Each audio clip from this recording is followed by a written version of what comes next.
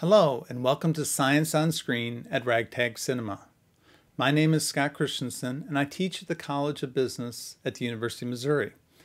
I'm a technologist at heart, and I'm excited about the potential for technology, especially technology such as AI, to improve our lives and make the future better for everyone.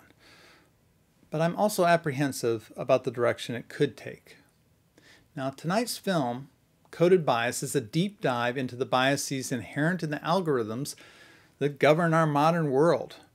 Before the film, though, I want to introduce you to machine learning, which is the primary type of artificial intelligence that's used in many different applications, including facial recognition. I also want you to understand why a discussion about this technology is so important and why it's important to be having it now. Why are we just now hearing a lot about AI and machine learning? Computers have been part of our lives for a long time.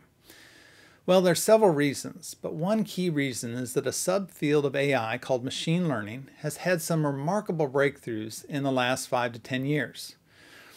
Let me put on my lab coat and go down to my workroom, and I'll show you an example of why machine learning technology is so exciting and valuable. Let's say that we want to design a phone application to recognize different denominations of U.S. currency.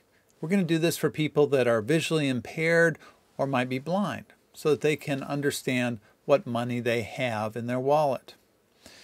Now we could go out and we could get these different denominations, perhaps go to the bank and get some crisp new bills, and we could look at each bill, the $1 bill, the $5 bill, the $10 bill, and so on, and we could try to program our computer to recognize the differences. So we would use a programming language, and we would program it to recognize the text, the different images, and all the different features of these different currencies. However, what happens when we get out in the quote-unquote real world or out in the field and we see money that is faded or has been crumpled up or has pieces missing? Well, now we got to go back to our office and we've got to reprogram our app to be able to do all those types of use cases. It would take us a very long time to be able to do that. But here's the trick. With machine learning, what we do is we give our computer or our application the ability to recognize patterns in visual images. In other words, we give it the ability to program itself. Then our job is relatively simple. What we do is we find lots of different images of $1 bills and we label those as $1 bills. We find lots of different images of $5 bills and we label those as $5 bills, and so forth and so on.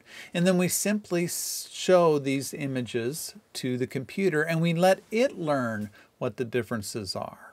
And we include bills that have been torn, bills that are faded, all the types of ways we might encounter different denominations of U.S. currency out in the field. And when we can do this with an application, it's really quite magical. 5 US dollars. 10 US dollars. 1 US dollar. 1 US dollar. 1 US dollar. 5 US dollars. 5 US. 1 US dollar. 1 US dollar. 1 US dollar. 20 US. So giving the computer the ability to learn on its own, to recognize the differences in images, to essentially program itself is what sets machine learning apart from different ways of programming a computer. Now, what's really neat about this is we can take this technology and not only design apps that might recognize currency, but we might recognize other patterns. And if you think about a lot of jobs, a lot of professions, a lot of the core abilities there are related to recognizing patterns. So for example, a radiologist is looking at imaging data to try and diagnose different diseases or maladies. Well, those radiologists are now applying this technology so that they can do their job faster and more accurately. Pathologists also recognize patterns of disease, and once again, they're using machine learning algorithms to be able to diagnose things much more quickly so that that information about the diagnosis gets back to the worried patient, family, and doctors much more quickly.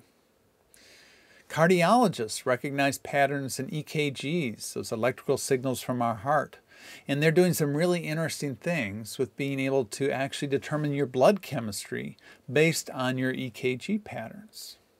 In fact, there's been over 50 machine learning algorithms that have been approved for human use in the US. It's pretty remarkable, and it's going to have a great impact, a great positive impact on our lives. So machine learning technology promises to improve and speed up many different fields. And as long as you give the machine learning algorithm good training data, it will work well within the confines of the patterns it has been trained to recognize. This is one of the big differences between humans and machines. Unlike a machine learning algorithm can't take what it's learned about by recognizing one sort of pattern and easily apply that to another. So if we train our computer only on US dollars, it will not be able to take that knowledge and use it in another use case. Whereas if we were to give a child a 50 Rand note from South Africa, that child would be able to take what it knows about currency and dollars and letters and numbers and apply that when understanding what that new currency is. So the computer's inability to take knowledge learned in one area and transfer that or apply it in another area is a critical difference between machine learning and human learning. And we get into problems when people make the mistake of using a machine learning algorithm in an area for which it's not been trained. We just talked about the example that if we train our machine learning algorithm to recognize US currency, it's going to be really good at recognizing US currency, but do a poor job with other currencies. Likewise, if we were to train our EKG algorithm using EKGs from Asian males, it may not be very good at providing diagnosis for Latino women. Or if we train our machine learning algorithm to recognize the faces of white males, it is going to perform very poorly when trying to recognize faces of African Americans or other ethnicities. Using the machine learning algorithm for a case that it has not been properly trained for is just one way that an algorithm can be biased. Of course, humans are also biased, and we know that many of our biases can be unconscious and very difficult to counter. For example, when people review applications from potential students to attend a college or university, unconscious bias may creep into that decision making. A reviewer might have a positive or negative association with a name, a place, even a certain writing style that may influence their scoring of an application. Now, some universities are trying to get around this human bias by actually introducing machine learning algorithms to help sort through applications. But let's just think about it for a minute. We have a system that we know may already have racial and gender biases. How are we going to obtain a truly unbiased data set to train our algorithm?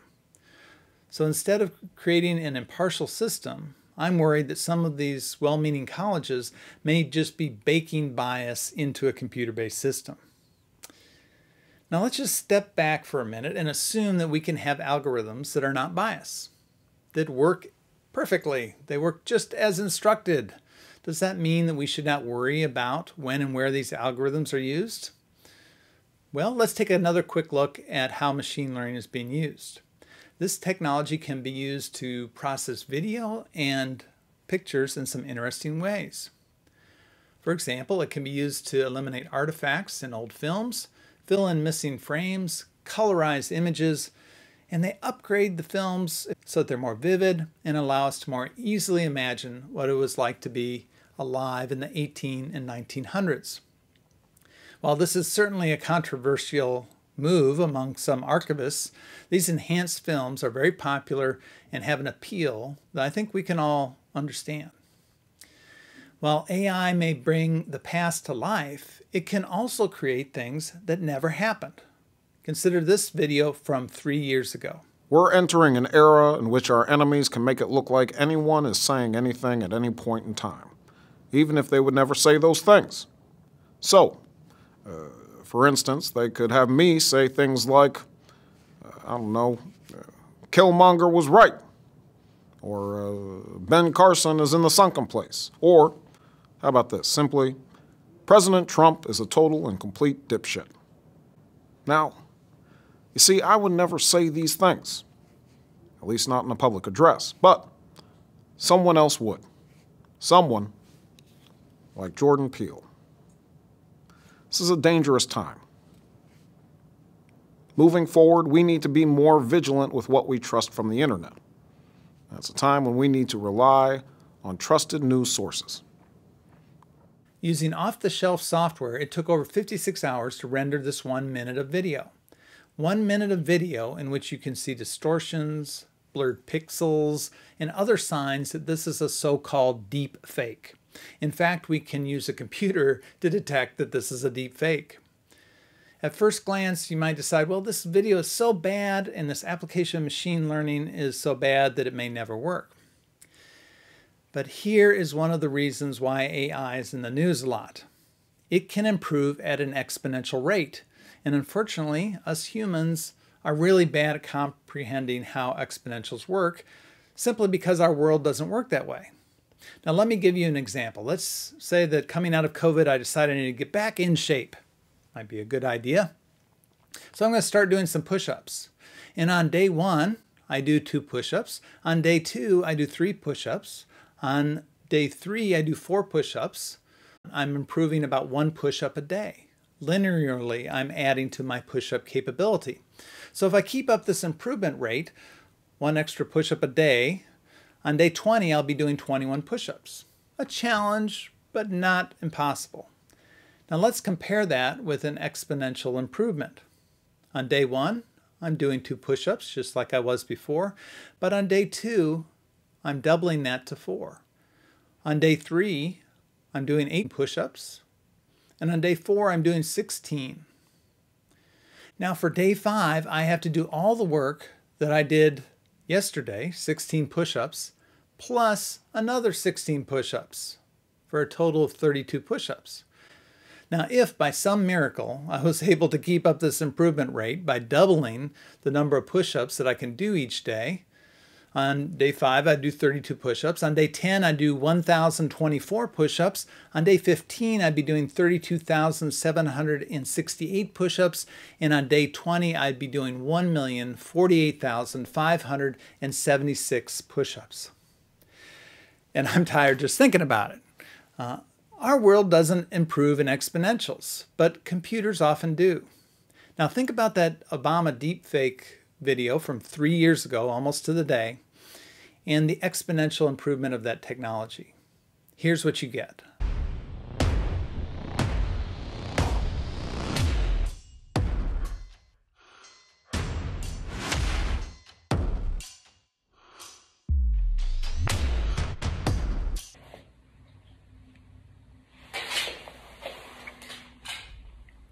I'm going to show you some magic. It's the real thing. I mean, it's all the real thing. AI and machine learning is seeping and creeping into lots of software applications.